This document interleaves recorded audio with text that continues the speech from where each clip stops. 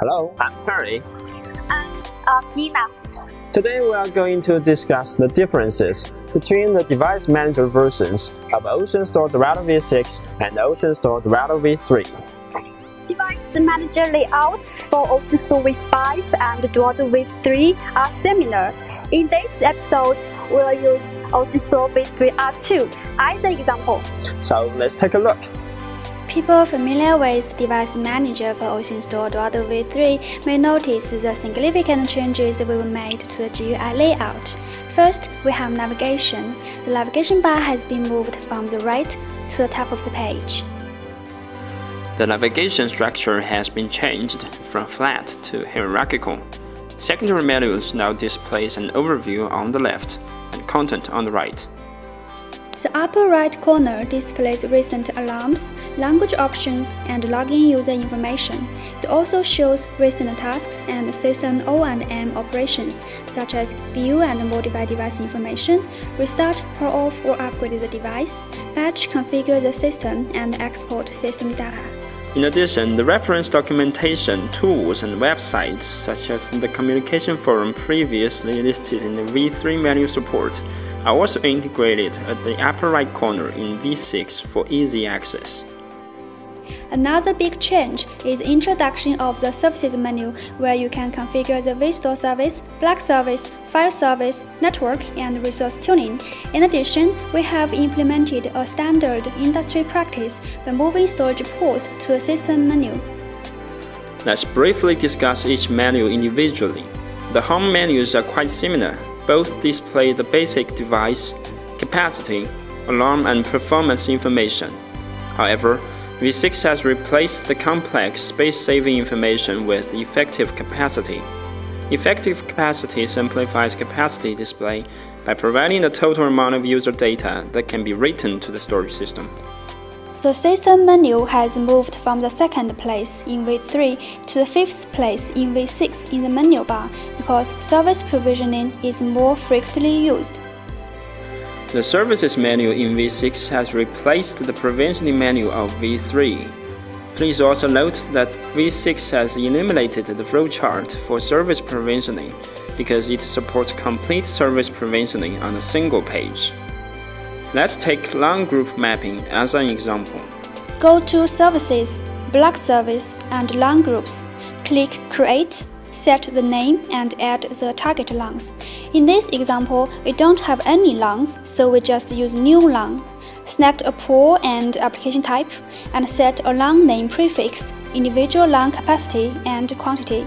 Then select a desired host group or host, or click Create to make a new one, then click OK to finish. The v6 makes long group mapping a simple process by eliminating unnecessary interfaces and portals to streamline operations. Let's move on to data protection. The data protection layouts differ greatly.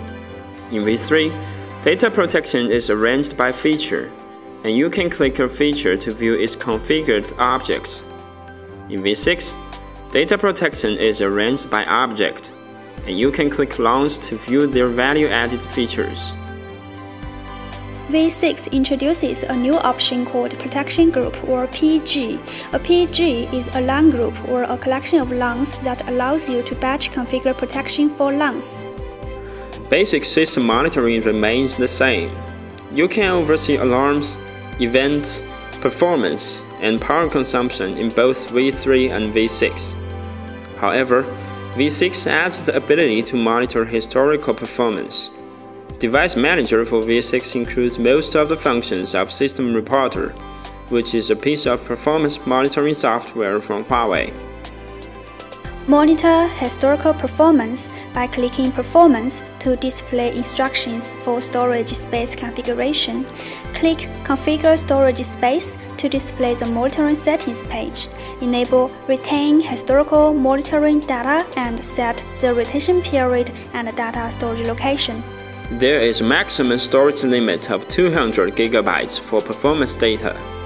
Although monitoring historical performance is disabled by default, you should enable it for better fault locating. After the settings, go back to Insight and then Performance. Performance monitoring is displayable in both Dashboard and Analysis. Dashboard provides common indicators of common objects and supports quick queries. Analysis allows you to define the chart name, period, and the statistical metrics to customize queries. Let's jump to the Settings menu. I'd like to remind you of two previously mentioned changes. The first is the System ONN operations in the Settings menu of V3, such as Export Data, have been moved to the upper right corner in V6. Other settings for basic services are largely the same. The second is that resources in the Support menu in V3 are integrated in the upper right corner in V6 for easy access. Now we have discussed major differences between the menu bars of DeviceManager for OceanStor Dorado V3 and Dorado V6. Next, we're going to show you what's new in Dorado V6. The home page has a new feature called Health Score. This feature uses alarm severities to create scores and deduct points to reflect the status of your device. Critical alarms deduct 40 points, major alarms deduct 20 points, and warnings deduct 5 points. This feature will only grow in precision as we plan to add more parameters to its calculations in the future. The Services page features another major change. V6 has significantly increased operation portals for all objects. Take long groups as an example.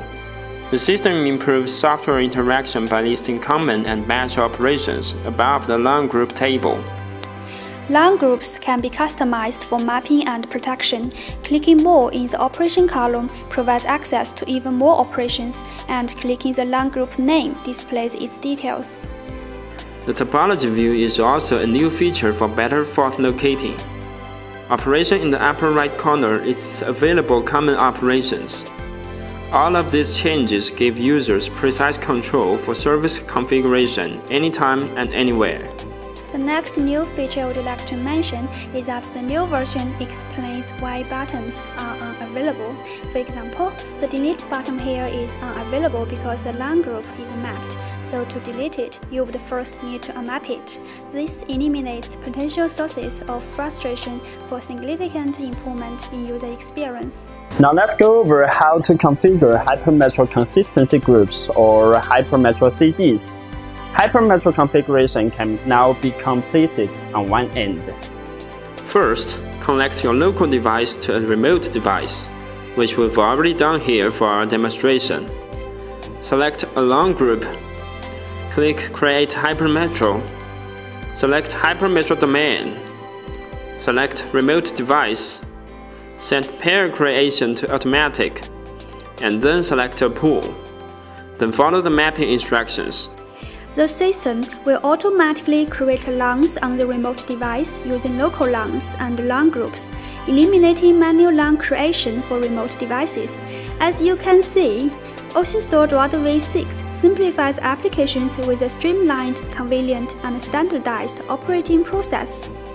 The new version processes tasks in the background. Let's check it on GUI. Go to Insight and then Task Center to view task details. Failed tasks can be clicked to view the cause of failure and correction suggestions. You can also retry or delete a task. Export performance reports on the Report Export page by following the instructions to create an export task. The System menu includes a new function called Inventory that displays hardware information by category. You can view information like the estimated lifespans of SSDs or the bit error statistics of ports. Unfortunately, we don't have enough time to fully explore all of the new features of Dorado V6. However, we fully encourage you to explore its many benefits on your own by obtaining its DeviceManager demo from Huawei support website. Please leave comments if you have any.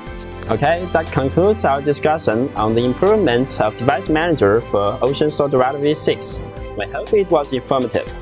More videos are on the way. Subscribe and stay connected. Thank you for watching. Have a nice day. Bye.